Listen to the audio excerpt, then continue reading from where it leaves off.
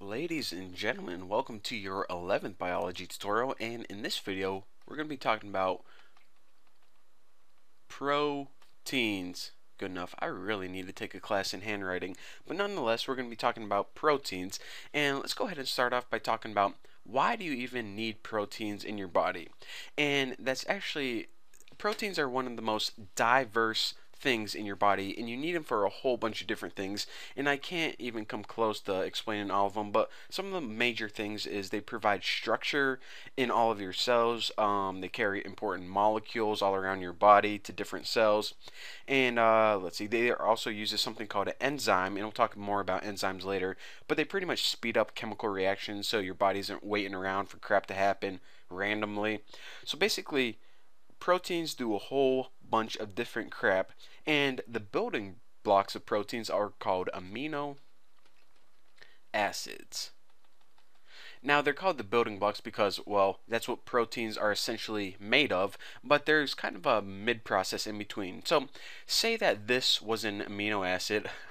I don't really think inside your body that they look like a circle with an A in it, but whenever you have a bunch of amino acids, A, they can go ahead and string together, and once a bunch of amino acids are strung together, they can form something called a polypeptide chain. So, polypeptide chain. So that's what we have right here, and a fun little fact is that these amino acids are actually linked together by the process of dehydration synthesis, and we remember that from the last tutorial.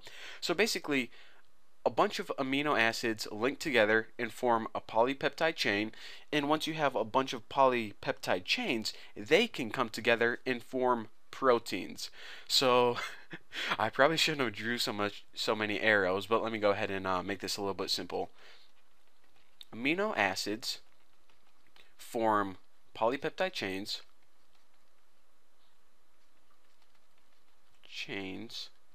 I'll add a Z, gangsta. And polypeptide chains can come together and form proteins. And, well, that's pretty much all you need to know for right now. And I might want to get a new slide out. And another cool thing is that, let me go ahead and talk about some different types of proteins in your body.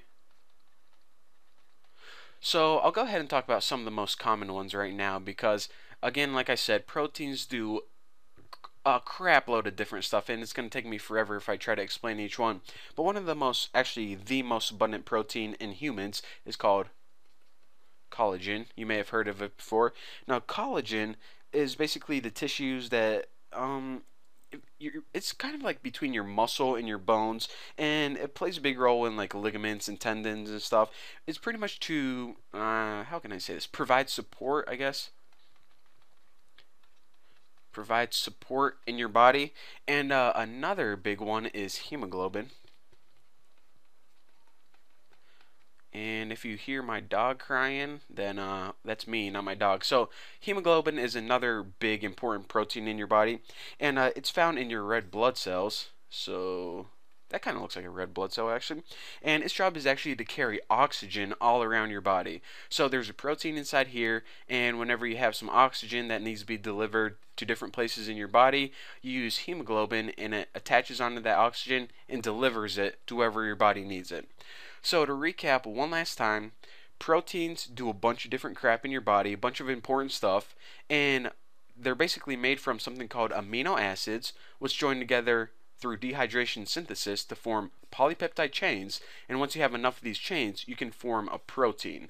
Now, proteins, like I said, do a bunch of different crap, including providing support, which is the main job of them in your body. Collagen is the most abundant protein in your body, and also hemoglobin is another famous one, I guess. You probably hear that a lot, and its job is pretty much to take oxygen and deliver it to different places on your body. So proteins, unlike other things, have a very diverse range of jobs, unlike, just, I don't know, something else. So I'm going to shut up. That's enough about proteins. You guys are probably sick of it. But anyways, thank you guys for watching. Don't forget to subscribe, and I will see you guys in the next video.